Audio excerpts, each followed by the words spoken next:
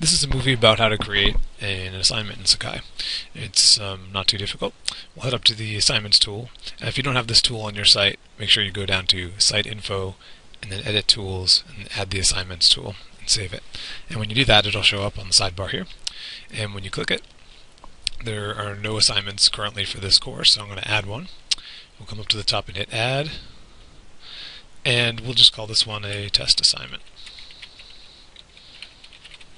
So we're giving it a title, and we're decided the time that it'll open, so we'll have this open a little earlier than this. We'll have it open up at 9 a.m. And we'll give the students one day to do this, so we'll make it go to the same time on the 10th. And even though the assignment is due at that time, we're going to accept it 1 hour later. So these are all pretty intuitive here. Title, opening date when the students start to see it, the due date, and then even though it's due at this time, we'll accept it for 1 more hour.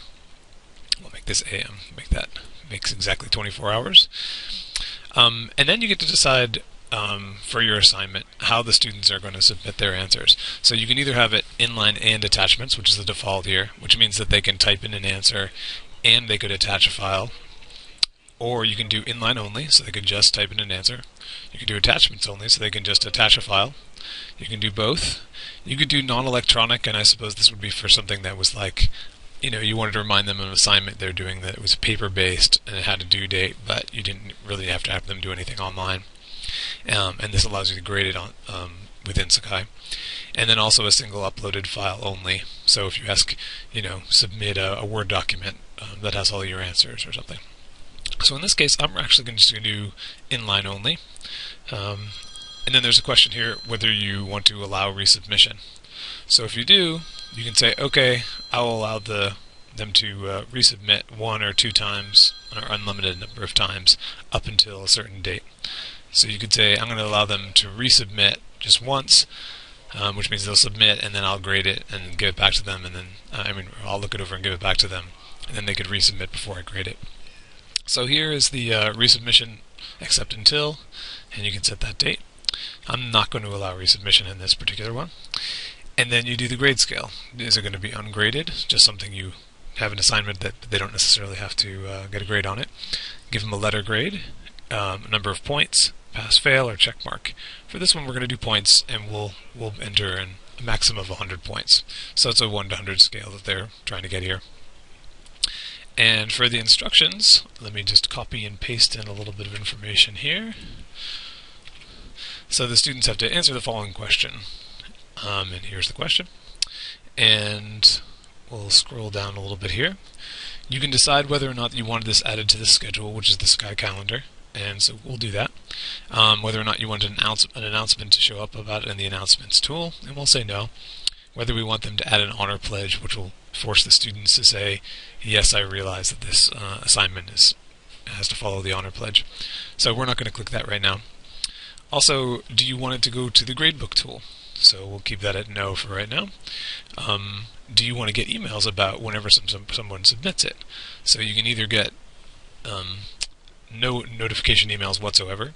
You can get one every single time a student does it, or you can get one per day, which is sort of a daily digest summarizing all the people who've done it in that day. So I think for me, I'll just take the last one here. And whether we want a notification email to go out to the students when they've been graded. So we'll say yes, we would like a notification email to go out whenever we release their grades. So then come down, we don't have any attachments we need to add. And then down the bottom here you can do a couple of extra things. You can provide a model answer. So if somebody says, this is the sort of answer I'm looking for, you can do that here. Just click Add and fill out the information. If you hit Save or Cancel, then you can come back and see the other ones. So you can add a private note, which is pretty basic. Or you can do an all-purpose item. Just this is a sort of anything the way that you want to. So who you show it to, what the title is, etc. But we're not doing anything fancy right here. We're just doing a basic assignment, so we won't do anything there. And we'll just hit Post. So when we do that, this is what we see. We can see that this is the name of our assignment. We can edit it, we can duplicate it, or we can grade it. And then it's currently open, and it's open between these times And these are the number that have that have been submitted, and these are the number that are new that we haven't graded yet, basically. The scale and whether we want to get rid of this. So let me jump over to the student view so you can see what that looks like. So I have a test student, and here I'm in a different browser, signed in as that type of student on the example site. I'm going to go to the assignments tool, and then you can see that there's one assignment open to me. So this is a little bit different from the student point of view. So when they hit it, they go to test assignment, and they get the instructions. And please answer the following question. Da, da, da. And so they decide they're going to type their answer in here. And they're very good at Latin, so they type in this. Lorem ipsum dolor sit mit. This is just some example text. And then they hit submit. And so it says you've successfully submitted your work, and you'll receive an email confirmation about it. And so they go back, and this is what it looks like for them. So if we jump off of that, let me minimize this and get rid of it. We head back to the main site, and if I hit refresh on my browser, we'll see that there is one submission so far from that student, and then there's one new one. So we want to come in and grade them. So we go to grade, and it shows all the people in the class. I'm not sure why it doesn't show just the students. It's showing some people who aren't students, including me. But in this class, it's just me and 3 fake students, and one of them is submitted. So I'm going to go and click to grade their assignment. And when I do that, I scroll down and I can look and I can see whatever they wrote. And I can make some instructor comments. Looks really good to me.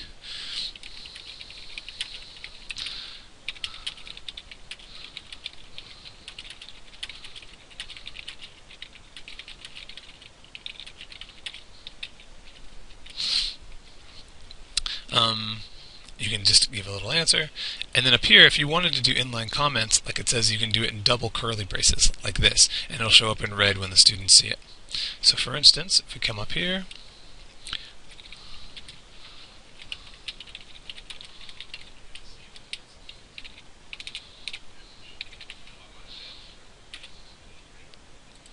and say,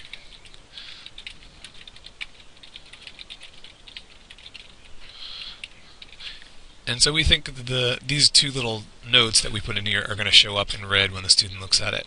So it'll show excellent point here, and it'll show please give more detail here at that section.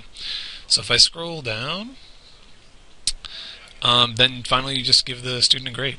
So let's say we're going to give them an 89. And we're not going to allow resubmission, so you can decide whether you want to save and not release it to the student, or to save and release to the student. So I'm going to save and release to the student. Great, so it says up top, comments and or grade have been saved. If you come up to the top and click grade report, you can see the people who've submitted these things, and even download a spreadsheet that has all the student names, the name of the assignment, and all the grades that they've given, and when it was submitted. Now if we look at the student view again, the student has submitted it. They come and click, they come back into the assignments tool, and they can click test assignment here, and it shows them the answer. So they were given a grade of 89 out of a max of 100. The test assignment has been returned, and you can see here where the comments are in line, and also additional instructors' comments here at the bottom. And so those are the basics of the assignment tool.